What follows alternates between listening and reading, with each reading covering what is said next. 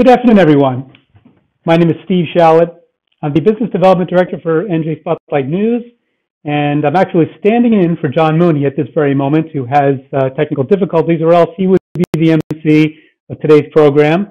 But we're very happy to have a great panel lineup moderated by Lilo Stainton momentarily. And we also have a keynote from First Lady Tammy Murphy, which we'll get to in just a moment.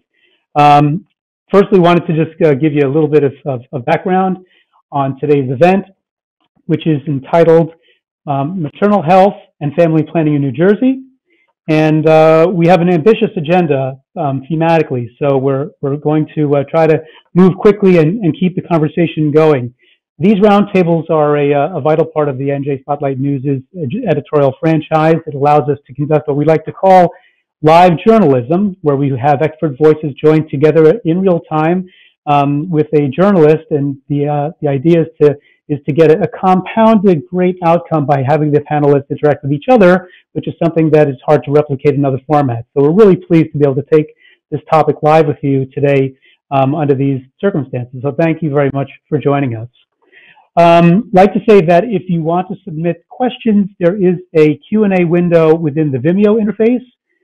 We encourage you to use that. We also encourage you to use the chat function, both to comment further and also to speak with each other if you would like. And we will have one of our colleagues, Rachel Holland, will be moderating that as well and curating questions to feed to Lilo.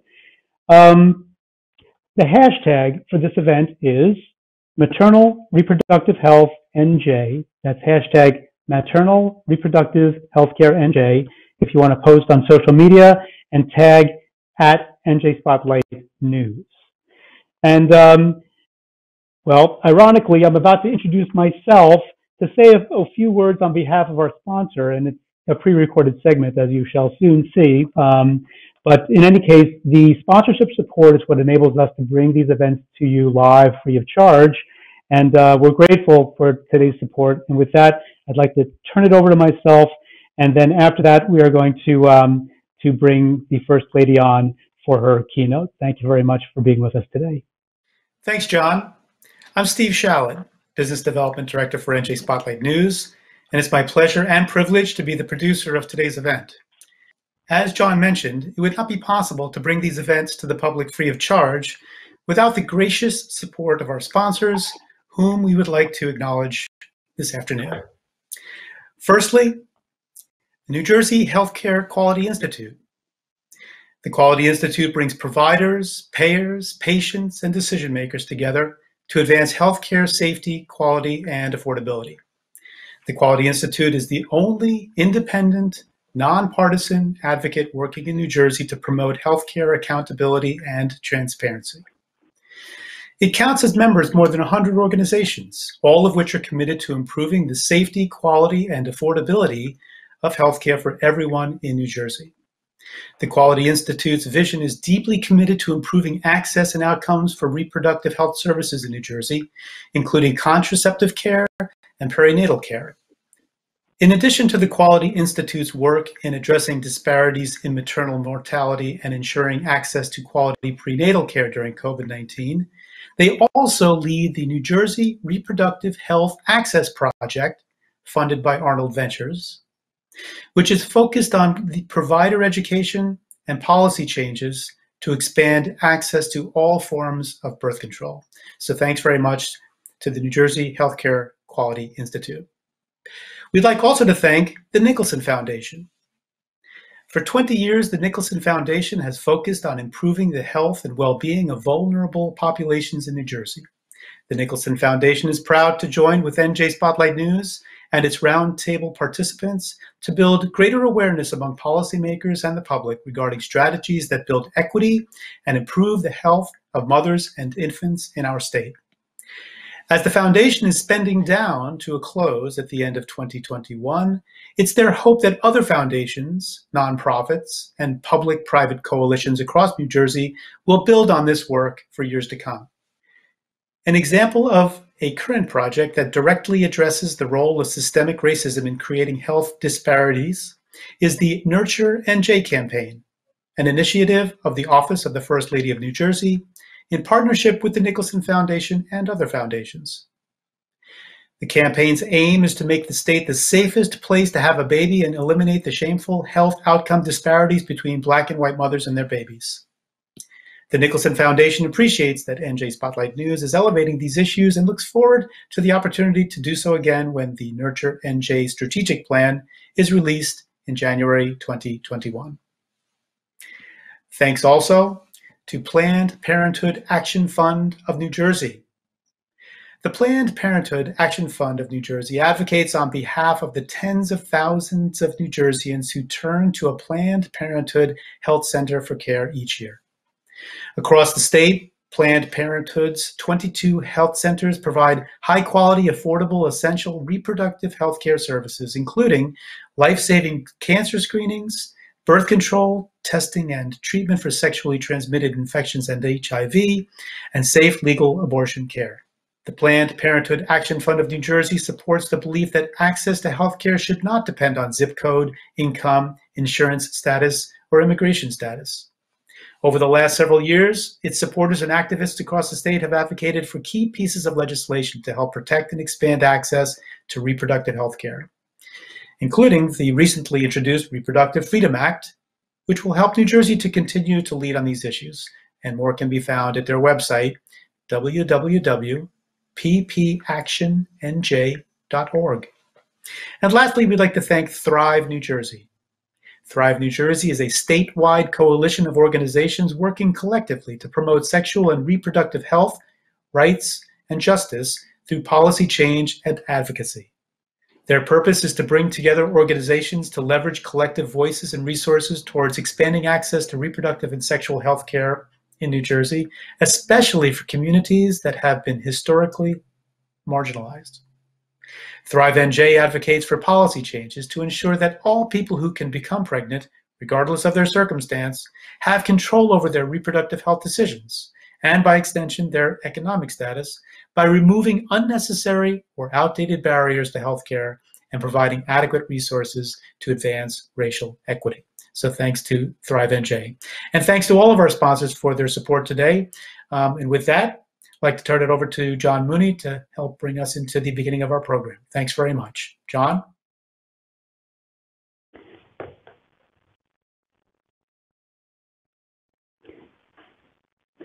Okay, I'd like to introduce Leela Staten in the panel. Thank you for hearing those words. They're important, and the cause is united, as you've heard, and we're very pleased to get to introduce the First Lady of the State of New Jersey, Tammy Murphy. Hello, everyone. This is First Lady Tammy Murphy. I want to thank the very reputable NJ Spotlight News for hosting this incredibly important roundtable, as well as for their invitation to be a part of today's program. Hats off to Lilo for her diligent coverage of healthcare issues across our state as well. Since we first began working to correct New Jersey's infant and maternal health crisis, I have been extremely heartened by and grateful for the support we've received. There's no one for whom this issue isn't deeply personal, and for those of us who have had the privilege of becoming mothers, it is even more so. The grim reality in New Jersey is that too many babies lose their mothers before they are even able to remember them. But we are here today to join together to change this reality. When I began looking into the maternal and infant health crisis, I naively believed that the problem could be solved just by increasing access to prenatal care. But as my great team and I dug deeper, brought in government agency after government agency, until 18 agencies were involved, traveled the state and spoke to hospital systems, providers, foundations, advocates, and most importantly, mothers, the real experts, we began to realize how much more complicated and entangled this problem truly is. So we implemented short and medium-term policy initiatives to immediately get our state on track. Through our initiative, Nurture NJ, we had family festivals in 6 of our urban centers. This means that instead of waiting for families to reach out to us for help, we brought our resources directly to them. In Paterson, Trenton, Camden, Newark, Atlantic City, and Jersey City, we gathered together state, county, and local resources, and with the help of nearly 600 providers, we served over 5,550 New Jersey families. We have also sought to combat this crisis legislatively. Phil, in partnership with the legislature, has signed 32 pieces of legislation relating to maternal and infant health, including ending Medicaid reimbursement for early elective cesarean sections and providing Medicaid coverage for doula care. We have received millions of dollars in federal funding to support our Maternal Care Quality Collaborative. The collaborative will make us a national leader in collecting, identifying, analyzing, and reviewing data on maternal mortality and morbidity. But in addition to all of these initiatives, facing this complex problem also requires acknowledging the very dangerous role that implicit bias and systemic racism play in the delivery of medical care. A Black mother in New Jersey is 7 times more likely than a white mother to die from maternity-related complications, and a Black baby is 3 times more likely than a white baby to die before his or her first birthday. The danger comes not only from the outcomes, but also from its almost complete invisibility. It is called implicit because we ourselves are not aware that we hold these biases, no matter how well-meaning we are. And without training, our doctors, nurses, and medical staff are left unable to identify their own. When we look at our state's maternal and infant mortality rates, the result of this is anything but invisible. I don't need to remind you that this is 2020 and we should not be losing any mothers or any babies. So even as we respond to the COVID-19 crisis and we plan our recovery, we must continue our fight for equity in healthcare. To this end, I was both relieved and proud when Phil signed the revised budget, which included funding for implicit bias and anti-racism training in all 49 labor and delivery hospitals, as well as all FQHCs, and made a $1 million investment to increase the Medicaid reimbursement rate for midwifery care for the first time in decades. All of these pieces are important parts of our strategy to solve New Jersey's maternal health crisis, but they are not enough. This issue requires a long-term solution. For this reason, on Maternal Health Awareness Day this year, I was thrilled to introduce our team of multidisciplinary experts who are working to develop a science-based, comprehensive, and actionable statewide plan to not only reduce our maternal mortality rate by 50%, but also to eliminate the inequities that have led us to this crisis. Over the past year, our team of consultants has interviewed 18 state departments and agencies and had meaningful conversations across the entire state with stakeholders ranging from doulas to advocates to academics to healthcare providers and more.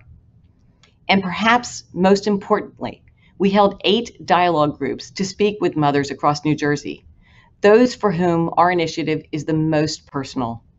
We are excited for this plan to be completed and unveiled in early 2021. I also want to add on the subject of reproductive health that a few weeks ago, Phil announced his support for the Reproductive Freedom Act. This act explicitly ensures all New Jerseyans have the right to make their own personal health decisions when it comes to birth control and pregnancy-related care. These issues are all interrelated because the truth is that they are not matters of morality. They are matters of health, resources, and personal autonomy. And as Phil said several times that day, your body belongs to you. All of these initiatives are symbols of our unyielding commitment to the women and families of this state and to a stronger and fairer New Jersey for everyone.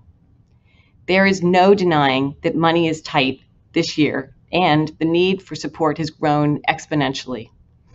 But even as we address the new and changing obstacles of COVID-19, we cannot forget the maternal and infant health crisis that plagued our state, especially our Black mothers and babies, well before the pandemic even began.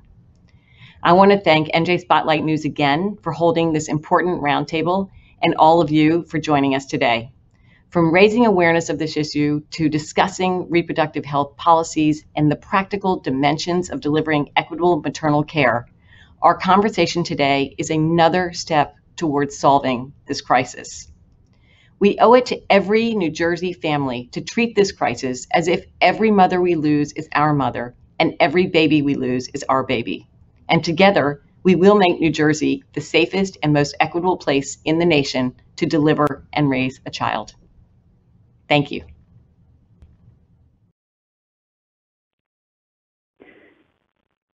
Thanks to the First Lady. And with that, Leela Stainton and our esteemed guests. Thank you. Hi, Steve. And thank you to the First Lady and her team. That was a lovely beginning, and I'm flattered by the introduction. It's always nice to have a shout out from the front office there, the team in the front. I think, there's a lot of things that have struck in the development of this event. We've talked a lot about what it means. And it really caused me to sort of go back and look at reproductive health and what that is about. And so I want to just make clear from the beginning that this is going to be a panel about reproductive health. It's not going to be about abortion. It's not going to necessarily be about politics. We're going to talk about the health impacts of these things. And I was struck in doing some of the research that, some of the Senator Weinberg, for example, when she was talking about the Reproductive Health Act, talked about our bodies ourselves. And, which was sort of the theme for the original, what became the women's movement in a lot of sense, but it grew out of health, right? There's a foundation in health. And I think that's important. And Senator Weinberg said in the event that was the kickoff for this legislation that reproductive health is health care for all the families in our state. And I think that's kind of the way we're going to explore this today. From sex ed to contraception, to pregnancy and beyond, birth. And we've heard a lot about some of the shocking maternal mortality statistics, particularly the disparities when it comes to Black women in particular, and the racism that is involved in that, in impacting those outcomes. But we're also going to talk today about sort of on the other end of the spectrum, what about teen pregnancy? What about access to contraception and some of those things? So to introduce my guest, Leslie Cantor, professor and chair of the Department of Urban Global Public Health, director of several at Rutgers University, and who had several programs there, including the maternal child health program at the public health school.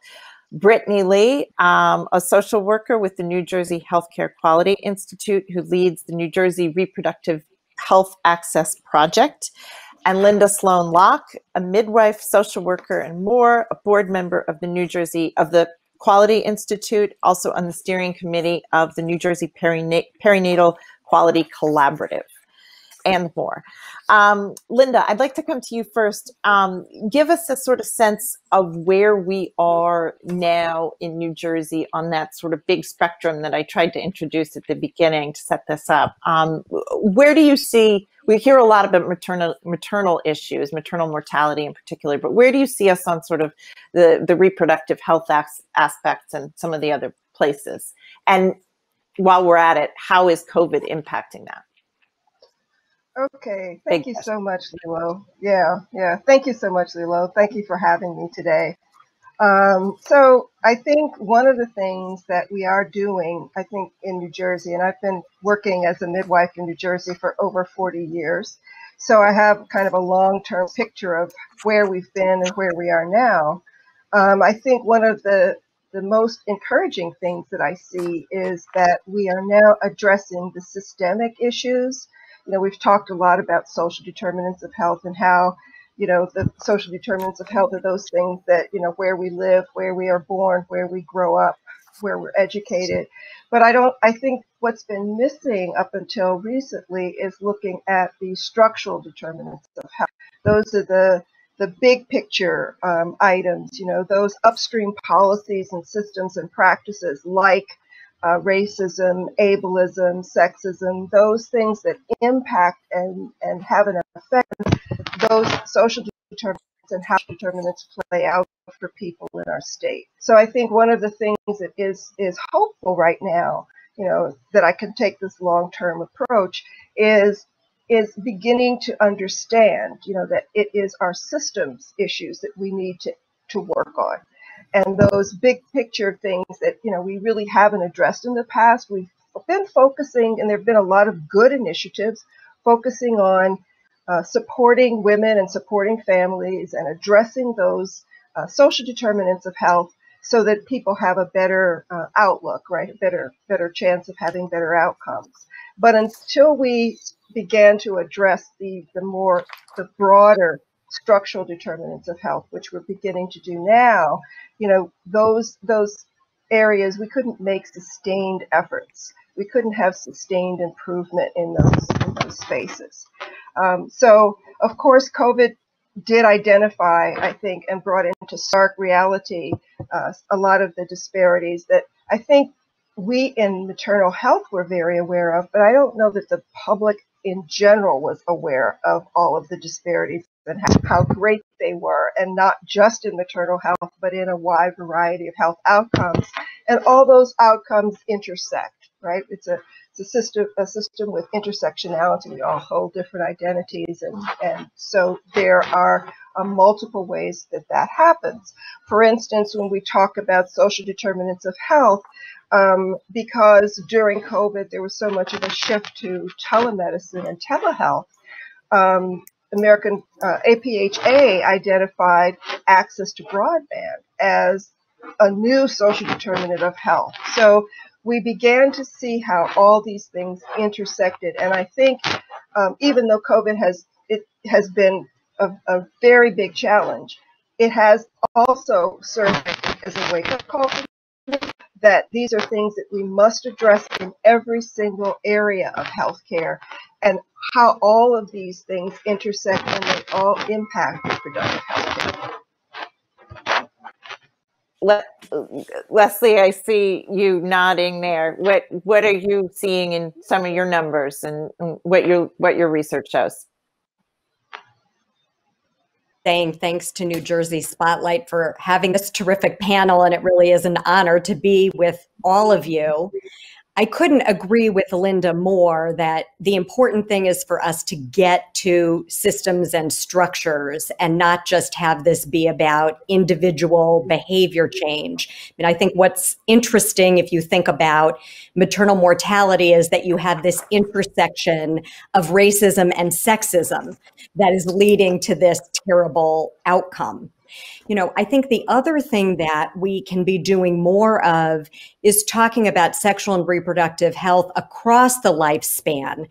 And one mistake that's often made on these issues is we almost separate women who are trying to prevent pregnancy from women who get pregnant and give birth. And the truth is, it's just women at different points in our lives. So I have spent a lot of my career on issues like sex education, making sure that we can set young people up for a lifetime of success. And interestingly, while I think there is a ton to compliment New Jersey for, it was actually the first state in the country to have a mandate for sex education. Very interesting, in the most recent youth risk behavior survey, we actually had the lowest percentage of teens using any birth control method other than condoms.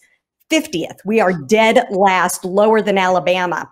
So we know that there are places where we can improve, not only in terms of our sort of labor and delivery outcomes, but all the way through the life course. Mm-hmm. Mm-hmm. Dr. Campbell, I'm thinking, we hear about the disparities in birth outcomes and maternal issues, and then also, there's sort of the COVID racial and ethnic disparities overlaid on top of that.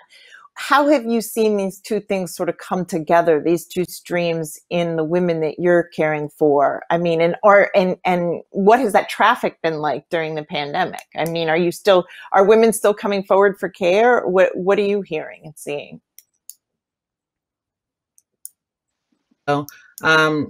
So obstetrics is one of the few fields where you have to lay hands on the patient to take care of her. So, we, when the pandemic started and folks had stay-at-home orders, like many other services, we did utilize the telehealth platforms. But we were still open for business. We were still seeing patients every day because the way we assess women, a lot of obstetrical care is preventative. So we need to check blood pressures. We're monitoring weights. So there's lots of things that is really hands-on. But what we saw on the field, on the ground, was that, women were fearful. They didn't see, if they felt fine, and there was a stay-at-home order, only come out if it's medically necessary, or, so if they were feeling fine, they didn't necessarily see that preventative care in pregnancy as medically necessary. So there was just a lot of fear about coming out. And then additionally, as we talk about the social determinants of health, folks are on the front lines. A lot of the patients that I work with, airport workers, working in nursing homes, working at, in the grocery stores and fast food restaurants and transportation industries, they still had to go to work. And sometimes partners were laid off, and then those women became the sole breadwinners for the house. So it wasn't possible to stop working, and they had to prioritize,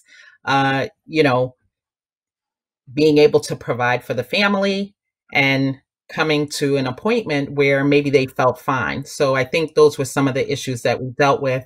And then certainly, of course, as we did try to do some things on telehealth, we certainly did encounter patients that did not have the equipment, the Wi-Fi service, the minutes and things like that to be able to support telehealth.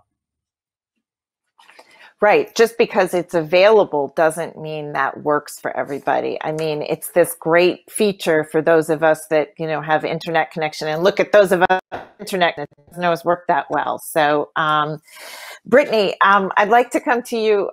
Tell us about the access to contraception aspect of this, spectrum, but also how does abortion fit into this? I feel like abortion tends to take up so much space in this discussion, and yet I meant to ask how big of a deal is that when we come to numbers overall? When we're talking in the spectrum of as providers, that's a small slice of the pie, right?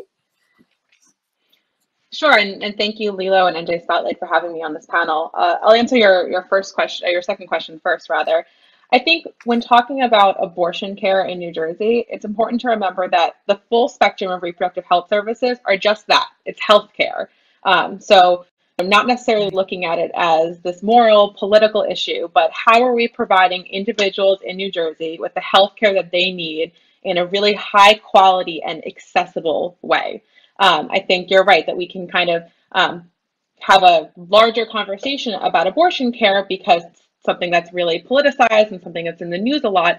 But if we center the conversation on this full spectrum of reproductive health care, we're going to end up with a much more holistic solution to our problems, that we're thinking about preventing unplanned pregnancies, supporting individuals throughout their pregnancy, and really at the end of the day, making sure that we're supporting an individual's reproductive autonomy, that's the end goal in this. It's not pushing a form of contraception on anyone. It's not pushing the use of contraception on anyone. It's making sure that an individual can work with their healthcare provider to access a form of birth control that they would like if they choose to do so, and that, like any other healthcare service, they should be able to do that without any infringement on their rights. So this is a conversation between the individual and their healthcare provider. The second part of your question that I want to touch on is the barriers to birth control in New Jersey. I think, Lilo, you mentioned it, and the First Lady mentioned it as well, that we talk about the word access a lot, and what does that really mean, right? If an individual has insurance coverage for some contraceptive care, if they can maybe find a provider that can see them, just at 10 a.m. on a weekday when they have work and childcare and transportation to figure out, is that true access to the full spectrum of contraceptive services and reproductive health care? In New Jersey, over 435, I say women because that's the data source that Power to Decide, where the statistic comes from, uses, but 435,000 women in New Jersey live in what's called contraceptive deserts, which is where they live in a county that they can't access the full spectrum of contraceptive care, meaning not all providers in the state offer every form of birth control. And that's not even getting into the issue of, can I afford it? Can I get to the pharmacy to refill it? I just can't find a provider or a healthcare system that can offer all forms of healthcare services. So I think in New Jersey, we have an amazing healthcare system and administration that's very supportive of family planning services and wonderful advocates and providers that we really can get to a place where everyone in New Jersey should be able to access, the full spectrum of reproductive health care. We're not there yet, but there's a lot of steps that we can take to get there. Yeah. I was struck by also in the Reproductive Health Act, and we can talk about this, at any point, but how the focus isn't just about the access, but it's also that those nuts and bolts of making sure you can pay for it, right? I mean, and even if your insurance covers it, what is the copay? What is is there an out-of-pocket cost? Because as I know from covering, Medicaid copays or Medicare, Medicaid copays, Medicaid, even a few dollars can be too much. I mean, there are real issues there for a lot of people when you're talking about marginalized individuals. What do you think, Linda? I'd like to go back to you because I know you were cheering when the First Lady talked about the raise in the rates for midwifery. Let's talk about some of these. We share. There's a fairly long list of statutory changes and regulatory changes that have been put into place in a fairly short amount of time, thanks largely to the First Lady and I would say Senator Weinberg's and Assemblywoman Veneri Huddle and others. It's certainly not anybody alone, but there's a lot of leadership on the state officials. Tell us about, Linda, I'd like to start with you. What are some of those, what's really moving the needle there? What are you seeing? Thanks again. So, yes, very happy to hear about the increase in reimbursement for midwives. New Jersey had the dubious honor of having the lowest reimbursement rate for midwives prior to this in the nation. So it was something that was long overdue. I think that some of the things that have been instituted are really helpful. The First Lady touched on not paying for early elective deliveries. We're also moving the needle on trying to talk about. So I want to talk about one thing that is in the legislature but hasn't quite gotten to gotten yet and gotten signed yet. And because I think it's one of the things that's going to have the biggest impact on the most people, and that is extension of Medicaid past 60 days past a birth. Right now it's 6 weeks.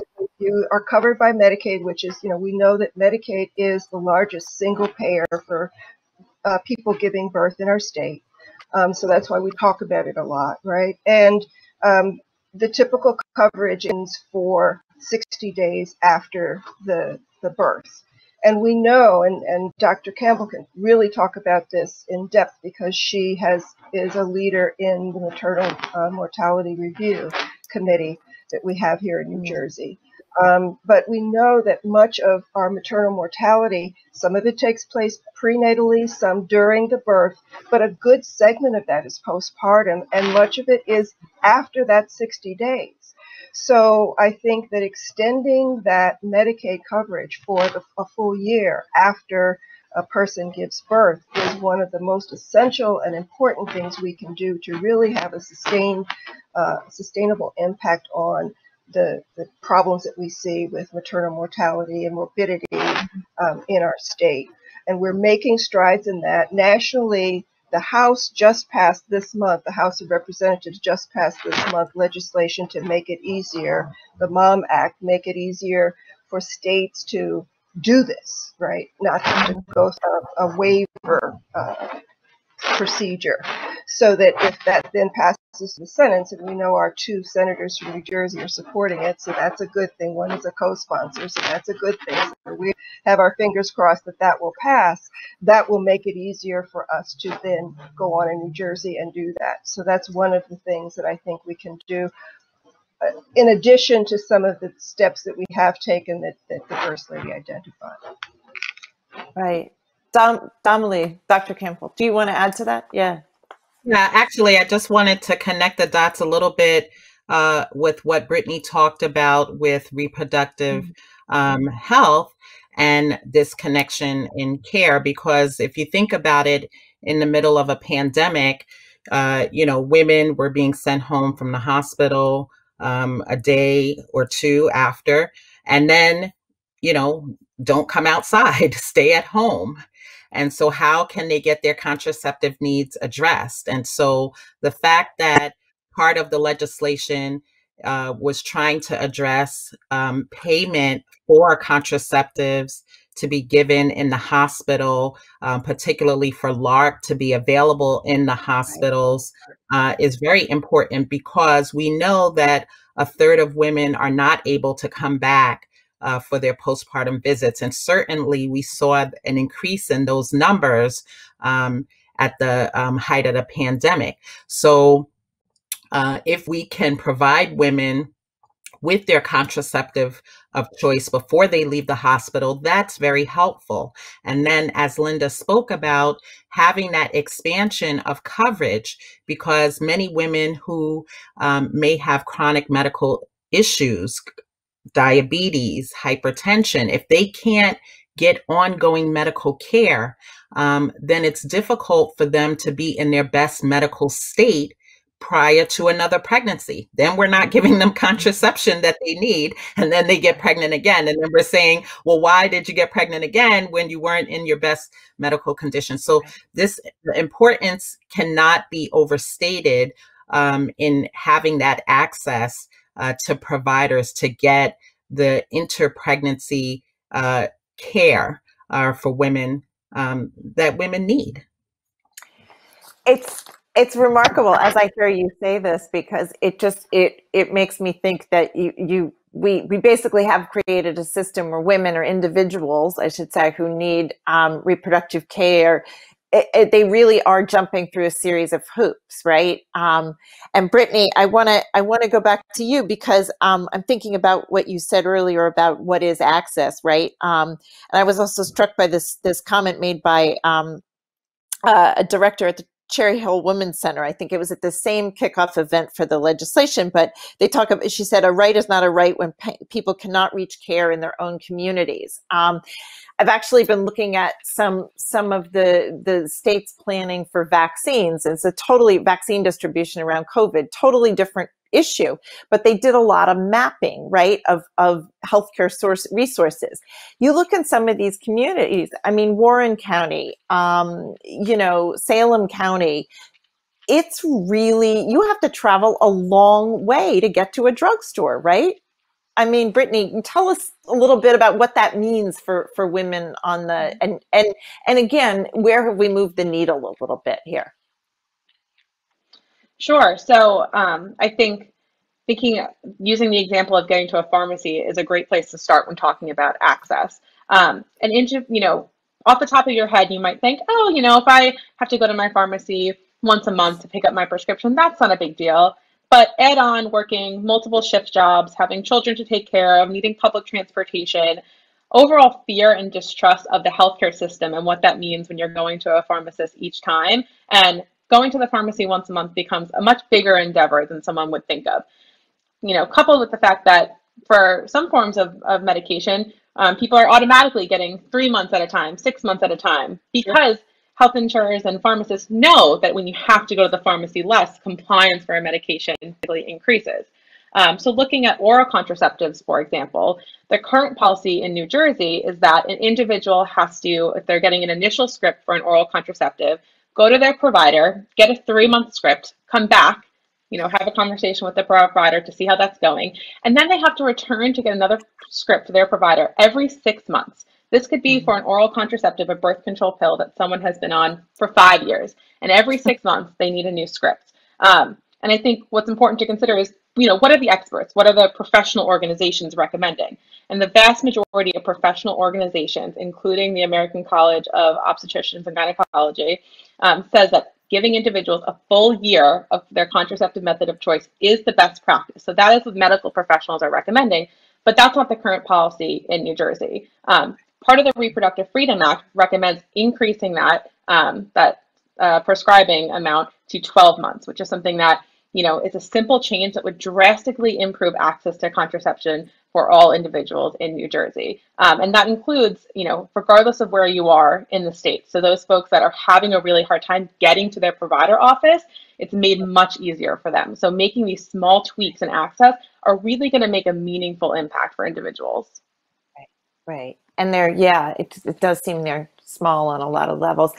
Leslie, I'd like to ask you, we talked a little bit the other day on our planning call about what we're measuring and how we know what's working, right? How are we doing, and how do we know how we're doing based on what we're measuring and what we're seeing so far? And what do we need to measure that we're not, perhaps?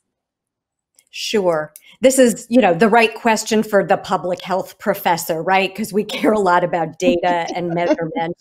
One thing that's overall very important in the maternal health space is that while there's been a lot of focus on deaths, maternal mortality, there's such a small number that it's very hard to see patterns. And so moving towards really looking at severe maternal morbidity, what's sometimes called near misses, may actually be able to show us more. And now I'm glad the state of New Jersey is actually doing that at the state level. And I'm very proud to be part of an effort in Newark, being coordinated by the Greater Newark Healthcare Coalition, to look at whether we can create some surveillance mechanisms for really looking at severe maternal morbidity. So that is a key piece. Another really important piece in New Jersey is, in general, making sure we're routinely looking at all of our data by race, ethnicity. Because, of course, shining a light isn't enough. But one of the reasons that we've actually put some resource and attention and energy to maternal mortality is because of the outrageous disparity. I mean, I look at public health data all the time. You're used to seeing some disparities, 1.5 times, 2 times. As the First Lady said, we've got a maternal death rate 7 times higher for Black women.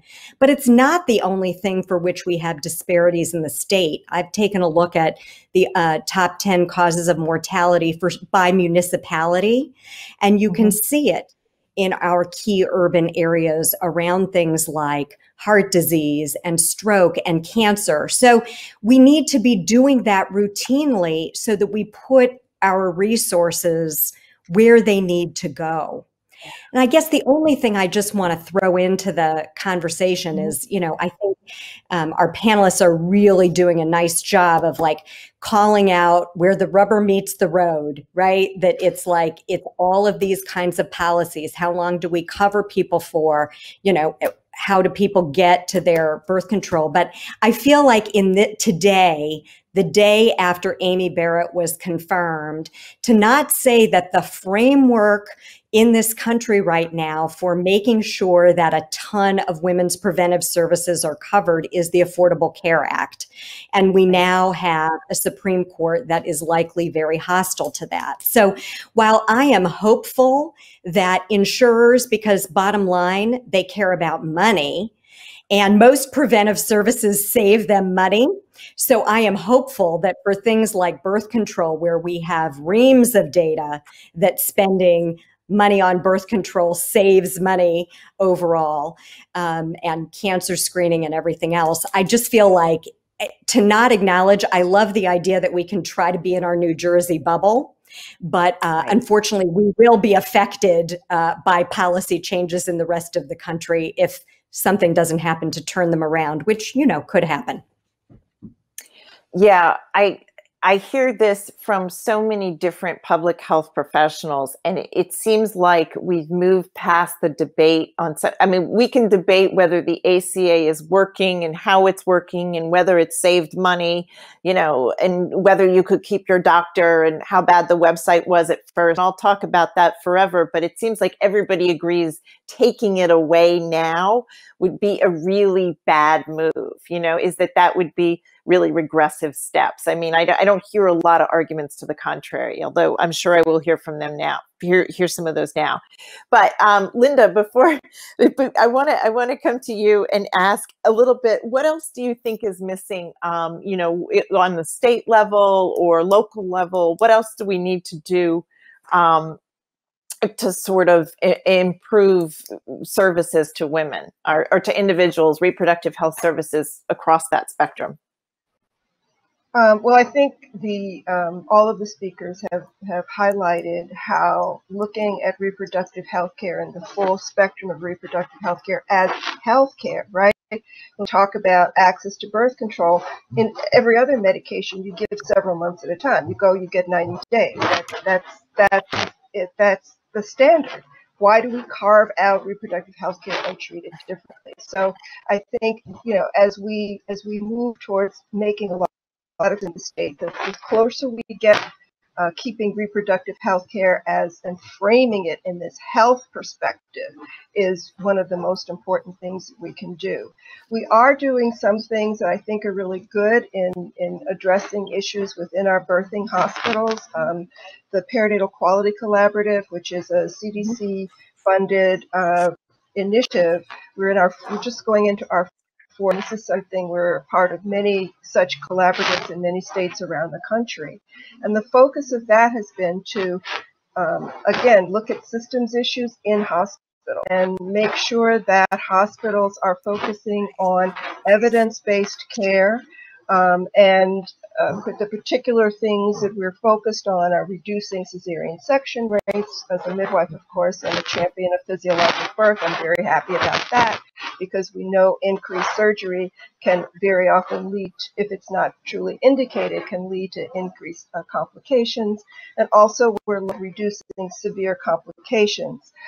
As was pointed out, severe morbidity occurs 10 times more than mortality, right? We're looking at numbers nationally of 50,000 birthing people a year compared to 700 people a year.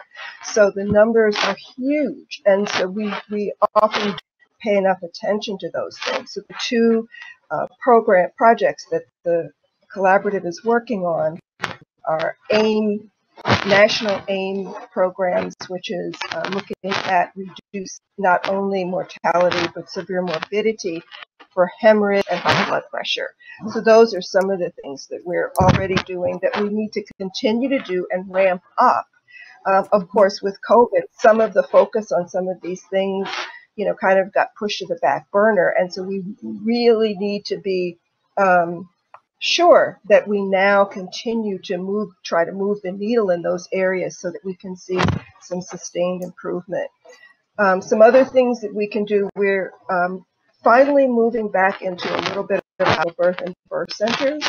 But like for midwifery, the last time anyone looked at increasing the rate for birth centers to be reimbursed was in 1998. So right now, birth center birth is not accessible for men covered by Medicaid because it's just the reimbursement rate is just enough for birth centers to be able to take patients on Medicaid. So that means that these women don't have access to the, beyond that word access, to the full scope of care. So those are just a couple of thoughts. And Brittany, I want to come to you. I know you have something you wanted to add, but as I remember I think it was the Quality Institute report from a couple of years ago that I think 40% of the births in the state are covered through Medicaid. Is maybe, Brittany, you can correct me and follow up as you like. Sure. So, I mean, that statistic sounds right to me. I don't have it at the top of my hand, but Sorry, I think didn't mean to put you on the spot. No problem. Medicaid does cover a lot of births in the state, and for both individuals on Medicaid or not, I think it's important when we're talking about what we want to do to improve access to contraceptive care and reproductive health services, that we need to not just think about these bigger policy changes that can happen, but what are the smaller changes in terms of providers and healthcare systems, right? That these are things that can be done really easily, and we need to support our healthcare providers and our healthcare systems so that they can provide this care to their patients. In the work that we're doing at the Quality Institute around reproductive health access, we started our work around provider education because we knew that consumer empowerment and consumer education that is incredibly important, as well as these bigger policy change initiatives, wouldn't be successful if we were driving individuals into a healthcare system and into providers that weren't getting the financial support to provide the full spectrum of reproductive health care. They didn't know if they were going to get reimbursed for purchasing, for example, IUDs out of pocket and keeping them in stock for patients so that they wouldn't have to come back for more than one visit. If they didn't have the education around cultural competency, shared decision making, reproductive justice. So by supporting these healthcare providers to help them implement best practices and sometimes holding them accountable through quality measures and things like that, we can really, in a much quicker way than we might see in some of these bigger policy changes, see the impact and see that trickle down to patients, that we don't always have to start all the way at the top. We can start somewhere in the middle, and that might help us be more successful. Right. Dr. Campbell, I'd like to come to you, but I'm thinking that that is a role that the Quality Institute ends up playing a lot, is where you're sort of this liaison between the regulatory world and the input in the provider world, because it seems to me that a lot of cases providers want to do the right thing. I mean, of course they want better outcomes for their patients. All providers want that, but it's not always made easy in the regulation, right, to get from A to B. But anyway, Damali, please, you'd like to add something. Yeah, definitely. I just wanted us to go back to the conversation about severe maternal morbidity because it is so important. And when we talk about a multi-pronged approach, which is, of course, what we need when we're talking about a complex problem, of course, it involves obstetricians. Of course, it involves those of us who are in women's health. But one of the pieces of legislation talked about hospital ERs asking persons of childbearing age about the history, about their specific pregnancy-related, the recent pregnancy history, which is hugely important because many times we see certain symptoms as pregnancy related or not pregnancy related, but we know that women who are postpartum can have chest pain, can have shortness of breath, which people may not necessarily think of as being pregnancy related, but these are life-threatening symptoms that need to be addressed right away. So it's our OB providers, but it's also our ER colleagues. It's also our internal medicine colleagues. It's going to take all of us working together to recognize and look at the best practices and implementing these practices. And just when we talk about mortality, of course, the loss of any woman is one loss too many. But those women who suffer severe maternal morbidity are living with that trauma for a lifetime. And it carries with them. Right. I'm thinking about the impact of traumas on health in general, whether you're a child or an adult. I mean, that's a whole nother, series of issues that compound. Leslie, I was thinking as we're talking about that, I was in my mind turning over, why is it that that these clinical issues related to pregnancy aren't known to other providers? And I'm thinking in my mind, is this just because women's health has traditionally been siloed in one area? And it's again, we go back to the sexism and the racism. I don't mean to pile the big meaty question on you, but tell us a little bit about that intersection and why that sexism and racism, and how this comes out in women's health and what we're seeing, or reproductive health, I should say.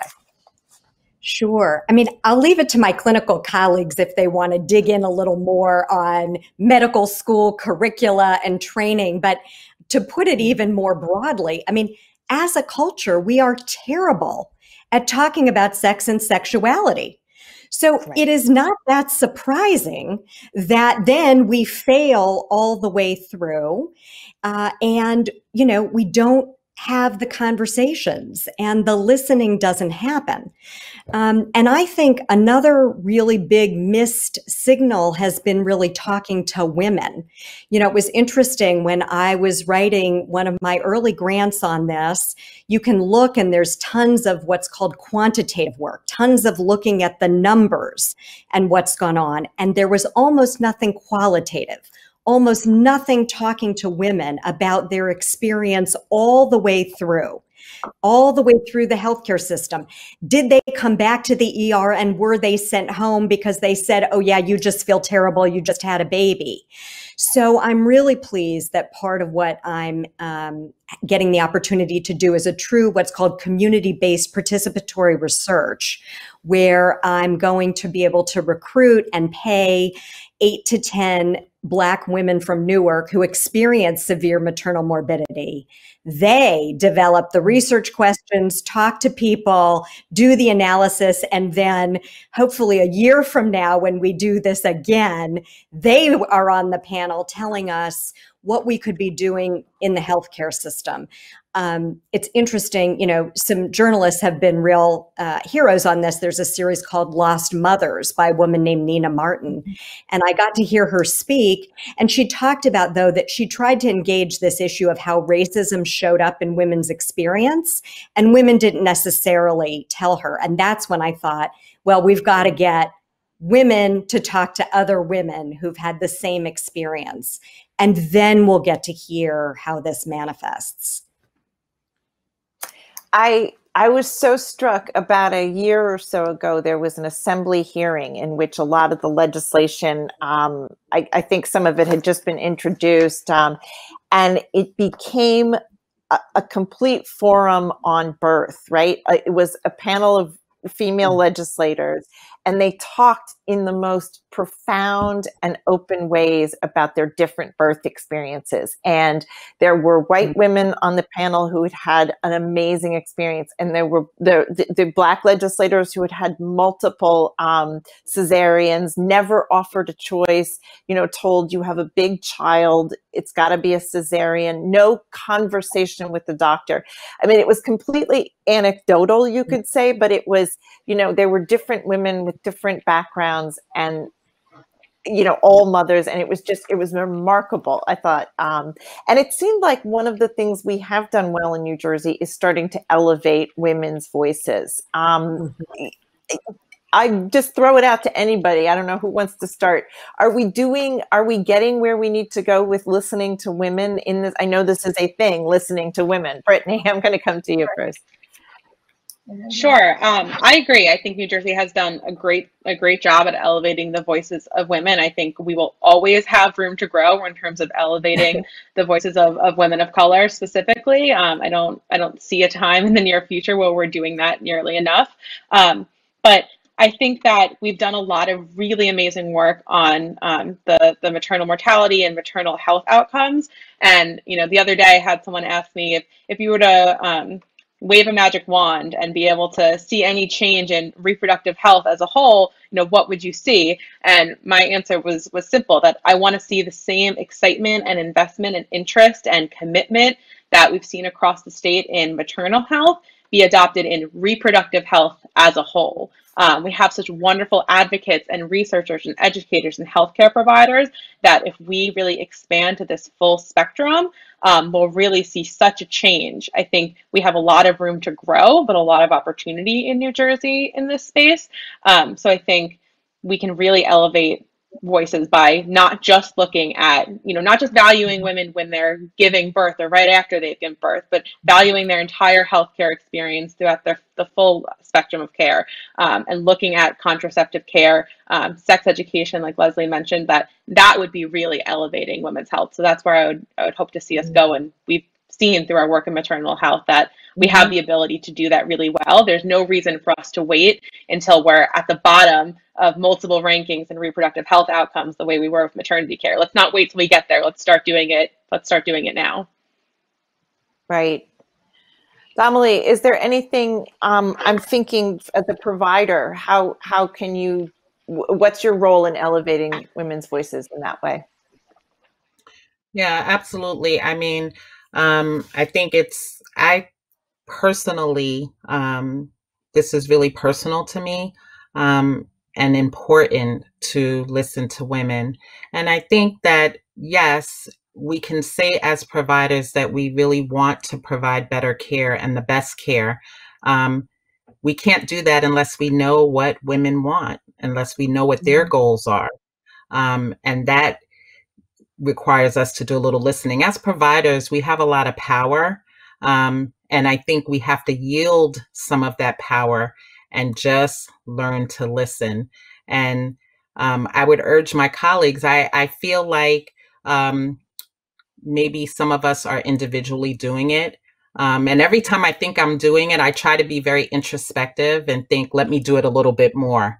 And each time I do that, I can learn a little bit more about what that woman's personal goals are, what her values are. And that's how we really get to the same place. These terms, shared decision making, they're not just terms. These are really about someone's life. And we can't get there unless I, as a provider, really have an understanding of what the woman's goal is, what her fears are. And for the first time in my 20 years, I had a woman tell me this year, I don't want to die. I don't want to die. I want to make sure that you know that I want you to save my life. That was like so piercing to me, because, and all I could do is tell her, of course, I am going to do everything to save your life. But in 20 years, I never had a woman tell me, I want to make sure you know that I want you to do everything to save my life. Well, I'm struck by what the First Lady said at the start about, it's 2020. I mean, the sense that women die in childbirth, something that has been, occurring, people say, naturally for ever. I mean, it's a little overwhelming to me. I'm not a mother, but I know it can be a very traumatic and chaotic process, right? It's a big deal, but it seems like it has to come like that. I'd like to do one sort of, sorry. Let's continue this. This is good. Linda, let me start with you and then I'll come to Leslie, okay? Okay, just very quickly, thank you, Damali, for that really insightful, those insightful statements. And, as midwives, our motto is kind of listen to women, so we really try to do that. But as all providers, we need to understand, and I think the piece of that shared decision making is honoring the desires of the person and understanding that people are experts in their own lives, right? We need to understand that they really know their lives better than we know their lives. And that's the sharing. We need to get that information from people so they can share information appropriately according to their needs and really honor that understanding that they're experts in their own lives. Yeah. Leslie, I'm sorry. Go ahead. Yeah, no, I mean, I was going to just throw in that, the United States is the only developed country where maternal mortality is going up. I had an opportunity to go speak on this in Tanzania, and they couldn't believe it. They couldn't understand when we have, we're not lacking a place to do a cesarean. We're not lacking the drugs. So we know that it is these other kinds of elements. But I think to what everybody's lifting up about listening, when we think about system and structures, listening takes time. And so we really do need to look within the systems and look at how the administrative policies, the insurance policies, they all pull people toward going as quickly as possible. And we know, all of us, even when we're not clinicians, when we go as quickly as possible, we miss things. So this is another connecting the dots moment that I think we're not going to train our way out of this. We have to have systems and structures that encourage people, especially in times of stress, to do the things they need to do to, I mean, I think this is probably not just about women's healthcare, but all healthcare. You reduce mistakes when people have all kinds of cues to slow down, when systems are in place, when there are multiple eyes upon things. So I think we can get a little more sophisticated than, another online training that people need to do at their lunch hour. Yeah, I mean, it seems as though, we're talking about these sort of monumental health issues. And like you said, it's not just that we have the capacity to do a cesarean. We have clean water. We have all the basic things that a lot of other countries don't. And yet, this is still a challenge. So, but that was a hopeful way to sort of leave it. I'm going to leave it there. I'd like to thank my panelists for this great, wonderful conversation and for sticking with us through the technological challenges. And I'm going to pitch it back to Steve to close. Thank you. Thanks, Lilo. And thanks to our wonderful panel for such wonderful insight. It was powerful. We're talking about, one second, waiting for my intro. It's not clear whether I'm live right now, so I'm going to speak. You are live. This is a powerful conversation. Okay. We're talking about people's lives. Thanks so much to our esteemed panelists. This has been extremely worthwhile, a conversation to be completed.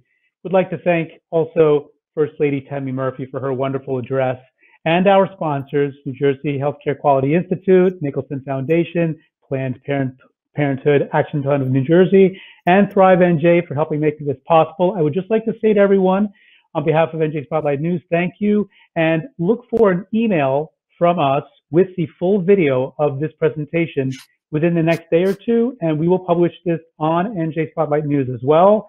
Thank you again for being with us, and we look forward to seeing you again soon. Thank you.